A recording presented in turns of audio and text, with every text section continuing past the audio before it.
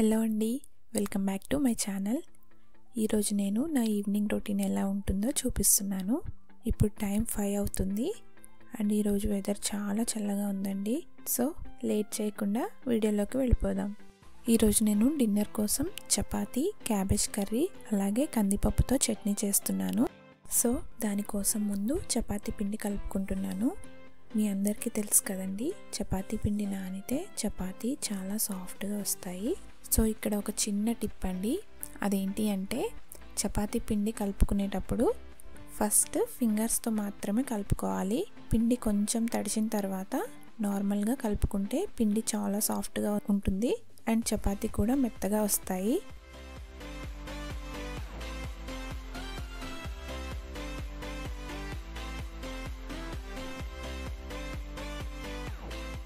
నేను డైలీ చపాతీ చేయనండి, ఆ రోజు చేసుకున్న కర్రీని బట్టి చపాతీ చేస్తాను. సో ఫైనల్గా కొంచెం ఆయిల్ అప్లై చేసి పక్కన పెట్టేసుకుంటున్నాను.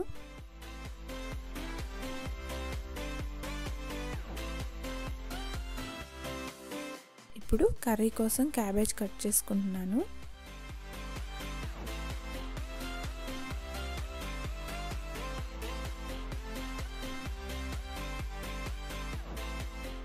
నేను వెజిటేబుల్స్ కట్ చేయడం చాలా లేజీ అండి.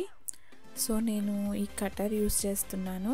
ఇది మనం ఏదైనా రష్లో ఉన్నప్పుడు లేదంటే చాలా లేట్ అవుతుంది అనుకున్నప్పుడు ఈ కట్టర్ మనకి చాలా బాగా యూజ్ అవుతుంది అండ్ మన కటింగ్ టైం కూడా చాలా తగ్గించేస్తుంది అండ్ ఇది ఒక ఫన్ కూడా కదండి.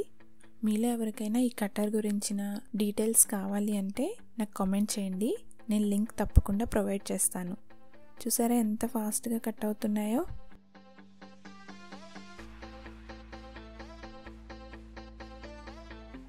అండ్ వన్ మోర్ థింగ్ అండి, ఎవరైనా వెయిట్ తగ్గాలి అనుకుంటే ఈ క్యాబేజ్ కర్రీ తప్పకుండా డైట్లో ఇంక్లూడ్ చేసుకోండి, దీనివల్ల వెయిట్ లాస్ అవుతుంది.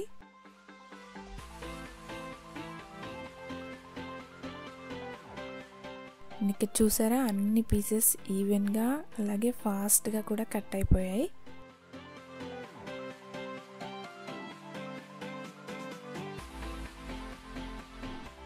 సో ఇప్పుడు ఇది వాష్ చేసుకొని ప్రెషర్ కుక్కర్లో వేసుకుంటున్నాను.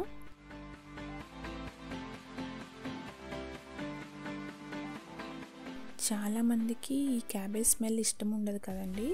సో అలాంటి వాళ్ళు ఇలా ప్రెషర్ కుక్ చేసుకొని కర్రీ చేసుకుంటే స్మెల్ అంతా పోతుంది. స్మెల్ ఎవరైనా ఇష్టపడని వాళ్ళు ఉంటే అలాంటి వాళ్ళు ఈ విధంగా ఒకసారి ట్రై చేసి చూడండి.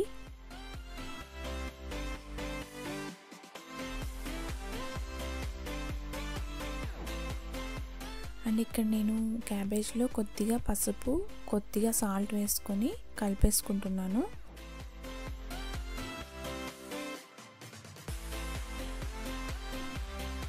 సో ఇక్కడ నేను కుక్కర్ విజిల్ పెట్టుకున్నాను, ఇది 2 or 3 విజిల్స్ వస్తే సరిపోతుంది.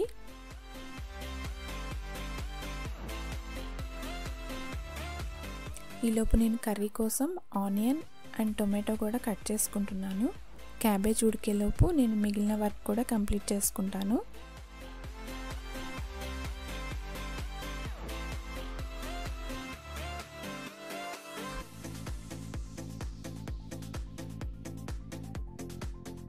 ఈరోజు నేను ఇడ్లీ కోసం పప్పు నానబెట్టుకున్నానండి, అది కూడా వాష్ చేసుకొని గ్రైండ్ చేసుకుంటాను.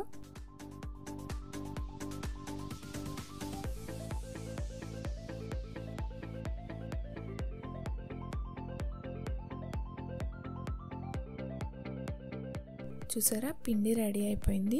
ఇక్కడ ఒక చిన్న టిప్ అండి, ఏంటి అంటే ఇలా విస్కర్తో పిండిని ఒక 2 minutes పాటు కలుపుకుంటే ఇడ్లీ చాలా సాఫ్ట్గా వస్తాయి. ఒకసారి ఈ టిప్ని ట్రై చేయండి.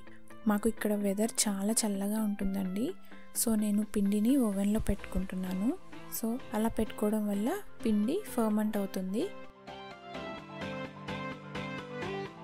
నా వర్క్ అంతా అయిపోయిందండి అండ్ క్యాబేజ్ కూడా ఉడికిపోయింది. సో నేను కర్రీ చేసుకుంటున్నాను. ఫస్ట్ పోపు వేసుకున్నాను అండ్ కరివేపాకు, ఎండుమిర్చి, కొన్ని వెల్లుల్లి కూడా వేసుకుని ఫ్రై చేసుకుంటున్నాను. ఇప్పుడు ఇందులో కొన్ని ఆనియన్స్ వేసుకొని ఫ్రై చేసుకుంటాను. ఆనియన్స్ త్వరగా వేగాలంటే కొద్దిగా ఉప్పు వేసుకుంటే త్వరగా వేగుతాయండి. ఈ టిప్ చాలామందికి తెలుసు. ఒకవేళ ఎవరికైనా తెలియదు అంటే ఈ టిప్ ట్రై చేయండి.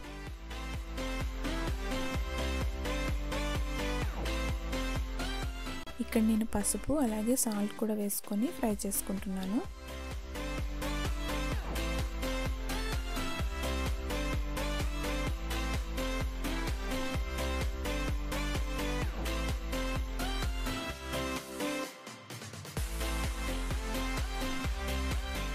చూసారా, ఆనియన్స్ ఫ్రై అయిపోయాయి.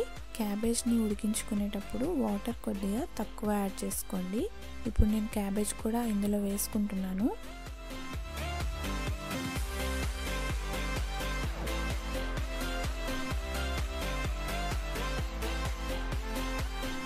ఈ క్యాబేజ్ని కొద్దిగా సేపు ఫ్రై చేసుకోవాలి. క్యాబేజ్ ఫ్రై అయ్యేలోపు నేను పక్కన ప్యాన్ పెట్టుకొని చట్నీ కోసం కందిపప్పు ఫ్రై చేసుకుంటున్నాను. ఈ కందిపప్పు బాగా ఫ్రై అవ్వాలి.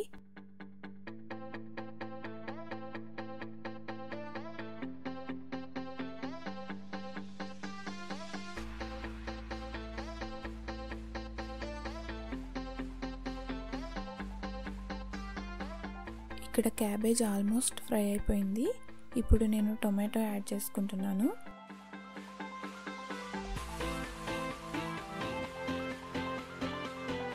అండ్ ఇక్కడ కందిపప్పు కూడా ఫ్రై అయిపోయింది. అది తీసుకొని పక్కన పెట్టుకుంటున్నాను. ఇప్పుడు ఇందులోనే కొన్ని ఎండుమిర్చి, జీలకర్ర అలాగే వెల్లుల్లి వేసుకొని ఫ్రై చేసుకోవాలి. అవి కొద్దిగా ఫ్రై అయిన తర్వాత అది కూడా తీసుకొని పక్కన పెట్టుకోవాలి.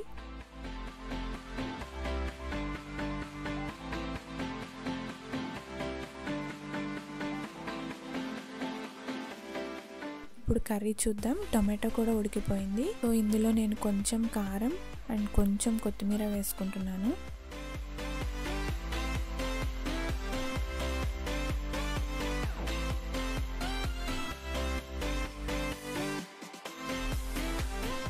క్యాబేజ్ కర్రీ రెడీ అయిపోయింది.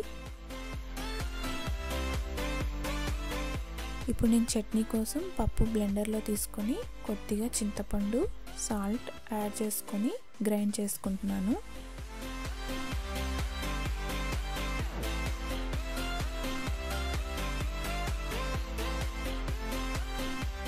ఈ చట్నీ మరీ మెత్తగా చేసుకుంటే బాగోదండి, కొంచెం కోర్స్గా చేసుకుంటేనే బాగుంటుంది. సో గ్రైండ్ చేసేసుకున్నాను. ఇప్పుడు ఈ చట్నీకి కొద్దిగా పోపు వేసుకుంటే ఇది కూడా రెడీ అయిపోతుంది.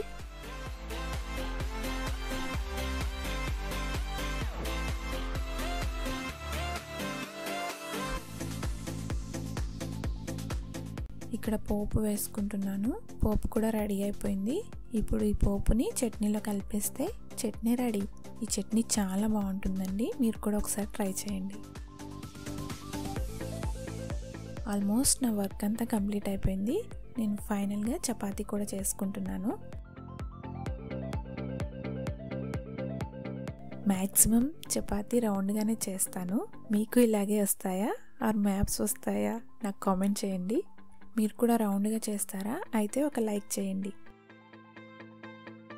చూసారా, నేను ముందే పిండి కలుపుకున్నాను కదండి. ఇక్కడ నేను చపాతీ రోల్ కూడా ఏం చేయట్లేదు.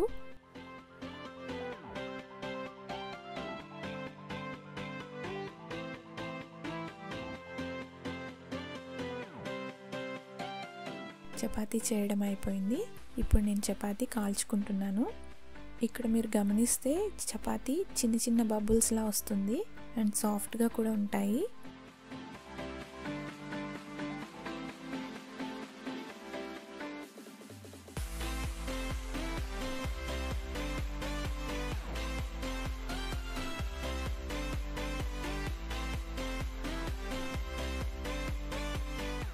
చూసారు కదా, ఇంతే అండి మా సింపుల్ డిన్నర్.